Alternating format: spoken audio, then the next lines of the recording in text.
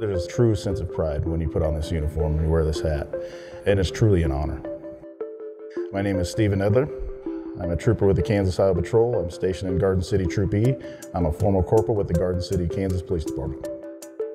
When they offered the first Condensed Academy, to me, there's no guarantee it was ever going to happen again, so I took it as a once-in-a-lifetime opportunity, and I had to jump on it.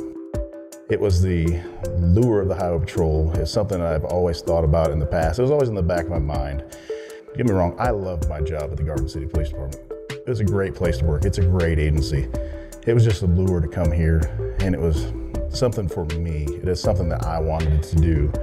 The Condensed Academy is for Kansas certified law enforcement officers that have been certified in the state of Kansas for the last 3 years with no break of employment. The academy is 12 weeks long.